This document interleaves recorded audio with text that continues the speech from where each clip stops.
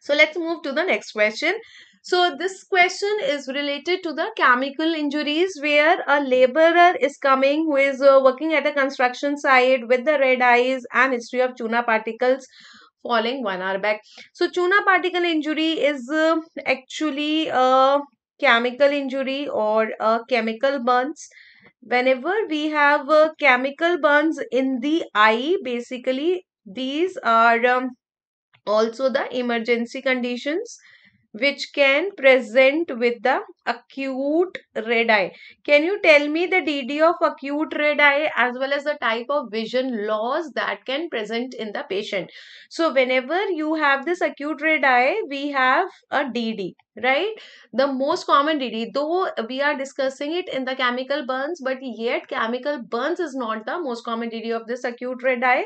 Either it is acute congestive glaucoma or acute anterior uveitis. ठीक है. Now the type of vision loss that you are getting here will be the sudden as well as painful. This will be sudden as well as painful diminution of vision. So this patient of chemical injury can also present. Why indirectly I am saying? Because due to the chemical burn also, it will lead to acute anterior uveitis. We will have lot of inflammation. Due to inflammation, we have acute anterior uveitis, and therefore indirectly again it is the acute anterior uveitis which is presenting with the acute red eye. Okay. So it can be now the acid injuries also, or it can be alkalis. Hi Krishna, I could not get what are you trying to say.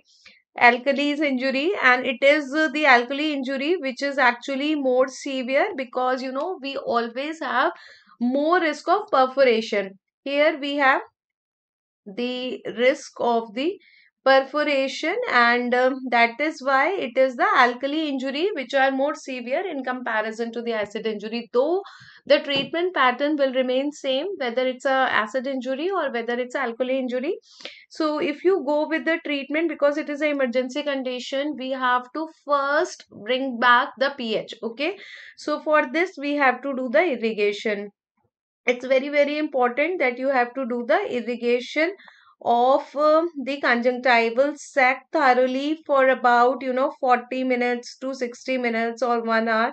Now this irrigation of the conjunctival sac can be done by the basal salt solution, which is considered to be the best. Otherwise, if this is not available, then also you can do with the normal saline or by the ringal lactate.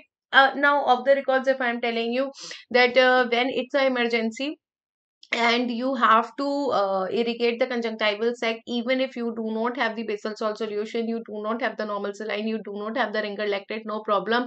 You can wash with the distilled water, RO water, tap water, anything, so that we are able to remove the acid particles, alkali particles, tuna particles. We have to flush the particles, we have to bring the pH back. Okay, even if you are in emergency, because you know inside people, aims people are very fond of asking the practical things. So if the patient has come to you and you are alone, then also you can take 2 bottles at one time in both of your hands and prick it.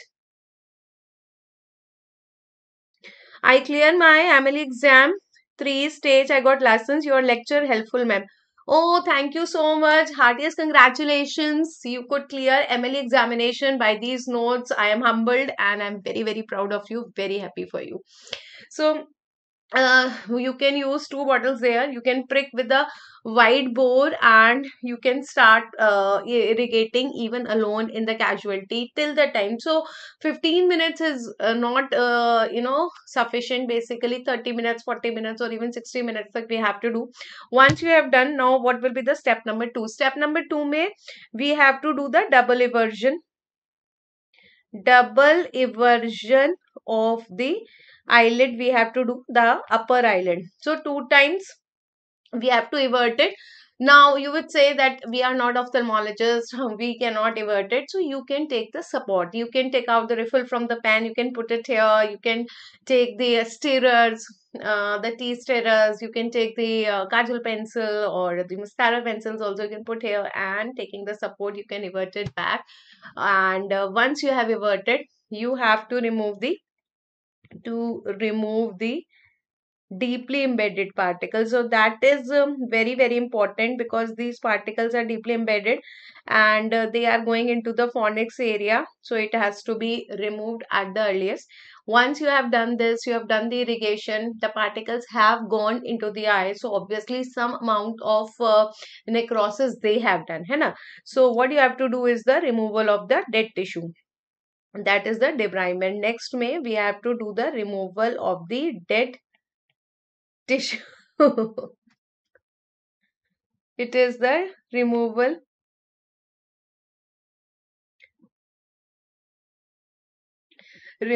of the dead tissue we have to do. Now, once we have done the removal of the dead tissue, then we have to use the topical drugs. Topical drugs may now why we are using the drugs after the debridement, because obviously when you are putting the drugs it will not be able to act over the dead tissue. So first you have to do the debridement and only then we have to give the drugs. Now which drugs we have to give? What are the drugs that I can give? I have to give the steroids. Now you will say that there are chances of perforation, then why we want to give the steroids? For the congestion. There is lot of congestion, guys, so I will have to give the steroids. I will have to give the tetracycline. We can give the tetracycline or the tetracycline group of drugs which is preventing the perforation. To prevent the perforation, we have to give this drug. You can give doxycycline, can give tetracycline, and then we also give the citrate. Citrates will be acting as the antidotes. No, all these drugs have to be given. So obviously we have to give the antibiotics because there is a risk of infection. But here the tetracyclines or the doxycyclines that we are giving, they are not just given to prevent the risk of